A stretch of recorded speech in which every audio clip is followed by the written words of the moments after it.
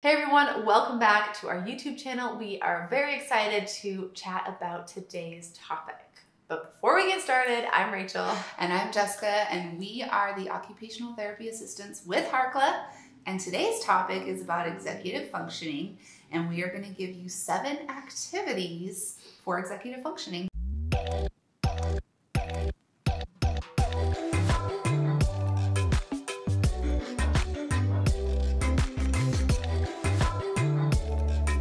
I have a lot to say on the topic. I know you do.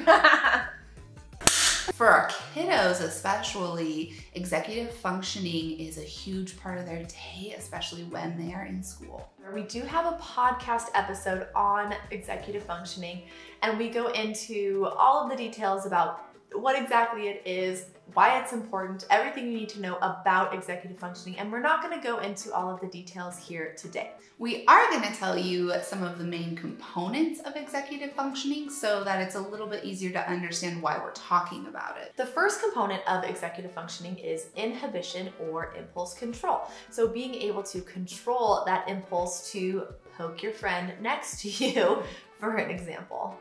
Another component is called shift, and this is your ability to shift your attention from one task to the next. Another one is emotional control, so being able to control those emotions inside of your body and your brain and have those appropriate responses to big problems and little problems.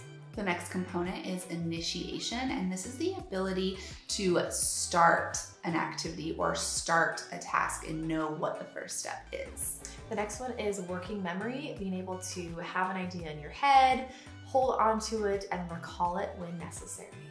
Next is planning and organization, and this is the ability to plan out what needs to be done as well as to organize the plan, but also organize whatever materials are necessary and then be able to put it all together. So does your child know which folder they need to take home on a certain day? Do they bring home the right materials for the homework required? So being able to organize the materials in an appropriate manner. And the last one is self-monitoring, and this is the ability to identify how you're doing and do you need to change how you're doing it, what you're doing, just being able to monitor yourself and adjust. So we do want to talk a little bit about some functional challenges that you might see if your child struggles with executive functioning. The first being poor impulse control. This is very common in our kiddos who cannot, stop from doing a certain activity. They are all over the place and they just really cannot control those impulses that come to their brain immediately. Another one is going to be challenges with attention, and this includes attention to preferred activities. So a child who struggles with executive functioning is not only going to struggle with attention to non-preferred tasks, but also preferred activities. Another one is rigid thinking patterns. So they might struggle with that flexible thinking of being able to go with the flow during these activities, of having a substitute during the day at school, or dad picks them up from school instead of mom, who usually does it.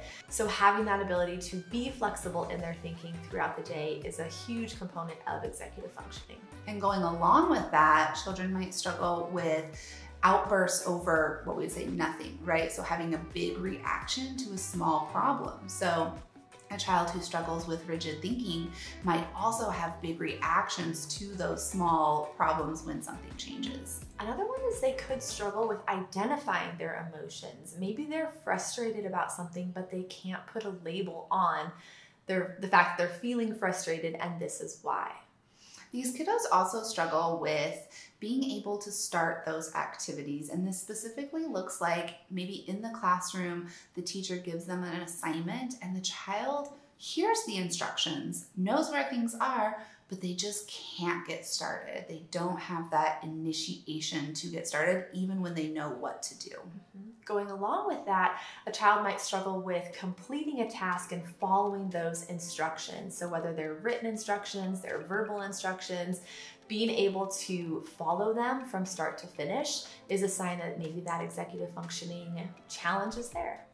And then we're talking about memory as well. So the child might not remember the steps to a certain task. This can be remembering instructions that were given a couple of minutes ago, or even remembering something that they do every single day, like remembering the steps to brush their teeth. They do it every day, but they still struggle to remember all of the steps they need to do. Another one is maybe struggling with organizing those daily life tasks. So things like, what is the first step of their morning routine? Do they brush their teeth first, or do they have breakfast first? Maybe they're struggling to pack their backpack before they leave for the day, and they have, folders and shoes and socks hanging out of their backpack, and they're just really struggling with just basic organization skills required for those successful daily tasks. Yeah, these kids are just gonna have very messy areas. Their room might be really messy, their closet might be really messy, their desk or their locker at school is going to be very messy, and they just can't find what they need. They might also struggle with turning their homework in on time, losing their homework, knowing what homework to do. They're probably smart kiddos and they know this, but they cannot organize and keep track of the things that need to be done. These kiddos who struggle with executive functioning are also going to have trouble planning ahead for events or tasks. So maybe they know that they have a piano lesson on Wednesday, but they forget. And even though it happens every single week, maybe it's written down on the calendar, they still can't plan for it and prepare for it. They're gonna be forgetful and forget that they have these things coming up. Maybe they struggle to complete these tasks in a timely manner. So they know that they have a due date to get this book report done. They procrastinate, they wait to the last minute, they turn their homework in late. They can't get things done in a timely manner. Maybe they're distracted, or maybe they struggle with that impulse control like we've mentioned. All of the factors could be connected, but definitely something to look for if a child struggles with that executive functioning. And then finally, being able to identify how they're doing and how they can adjust. And going into, looking at the school setting, if they're able to say, yep, I know exactly what I'm doing, I know how well I'm doing compared to my peers or compared to last time I do it, these kiddos can't do that. They have no idea how they're doing or how to adjust to do maybe a little bit better. Okay, wow, that was a lot. It's a lot, but it's all connected too. It is. So if you're thinking, wow, my child check, they check off all of these boxes, maybe you're thinking, what do I do now? How can I help them improve their executive functioning skills? Well, that's why we're here. We're going to give you all the tips to help improve their executive functioning skills. Here are our 7 favorite strategies and activities to help with executive functioning. Number 1 is visual schedules. We love visual schedules in all shapes and forms. It can be a written list, it can be a picture list, whatever works for your child. Use that visual schedule to help with attention, organization, planning, initiation, and just identify exactly what your child struggles with. So if they're struggling with their morning routine, create a visual schedule for their morning routine. We do have a podcast episode on visual schedules, so we'll link that in the description. Make sure you check it out. Number 2, we are going to incorporate metronome activities. We love anything working on multiple senses at once, and that is the beauty of a metronome. So it can work on that impulse control, the attention, being able to shift, and as well as the sensory processing aspects. Number 3 is going to be using interactive songs. This is great for younger kiddos. Typically, some of those older kiddos might not be as much into it, but any song that gets your body moving, has that repetition, is really great to work on that attention and that memory component. Plus, it's multisensory if you can get the movement components in, which always helps with executive functioning. Another one we love is playing 20 questions or I Spy. I'm sure you all are familiar with these games. We grew up playing these games, and 20 questions is a great way to work on those attention challenges, being able to monitor their own ability to did I already ask this question? What was the answer to this question? And should I ask an appropriate follow-up question? As well as I Spy, so you can really think about what's going on in the environment, pick up on those small details, which can help the organization skills that these children might struggle with. Number 5 is going to be learn how to play a musical instrument. And the reason we love this is because it takes all of those executive functioning skills to be successful with it. And if your child struggles with executive functioning, maybe start simple and maybe just do like some drums and just start creating different rhythmic patterns with those drums, and then they can work up to more challenging musical instruments if they want. But this is great for working memory, attention to detail, all of the components of executive functioning. Number 6 is to set up an obstacle course. We love obstacle courses, and in the clinic setting, since we are both occupational therapy assistants, we would love having the kiddos set up their own obstacle course. Now this takes an immense amount of planning and organizing and sequencing and envisioning, impulse control, just about every component required for executive functioning skills. And for these kids who struggled, this activity was really hard and it took a long time. So if you think about everything that goes into setting up just a simple 3-step obstacle course, if these kiddos are struggling just to set that up, what's it gonna look like in the school setting as well for these kiddos? Are they gonna be able to turn their homework in on time? Are they gonna be able to grab the materials required for a science project? Chances are it's gonna be challenging. So setting up an obstacle course is a great way to build it into play. And these kiddos might not recognize that they're actually working on something that's challenging because it's play, and that is their occupation. I was gonna mention that obstacle courses are super motivating. Yeah. Okay, number 7 is to use the zones of regulation. This is one of our favorite tools to teach emotions, emotional regulation, emotional intelligence. So we're gonna link it in the description, but just a quick overview.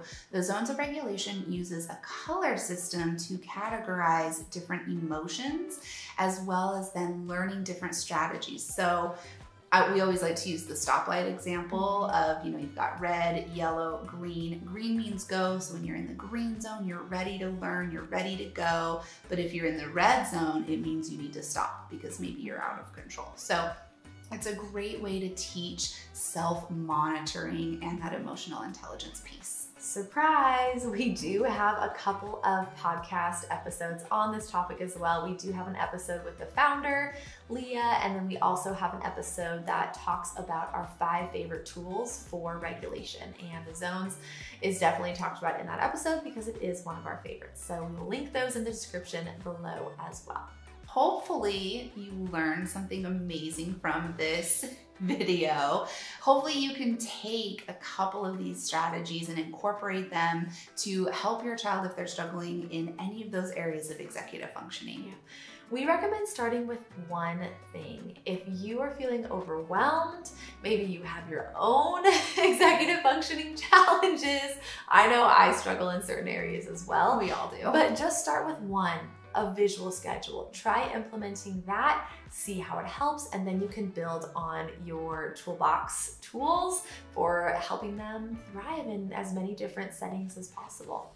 Make sure you check out all the resources down in the description so that you can learn more, get more ideas, and just have a great time with it. Make sure that you are following our Instagram accounts at Harkla_family, as well as at All Things Sensory Podcast. And we've mentioned it a couple times, but we do have that podcast, All Things Sensory, and we're on all the different podcast platforms. You can find us pretty much everywhere.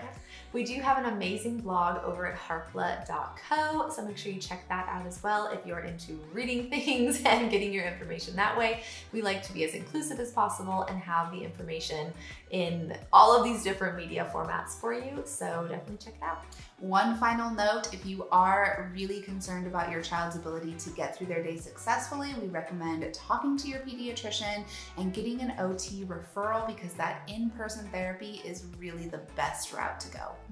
All right, if you have questions, you can leave them in the comment section below and we will get to those, and we will plan on seeing you next week.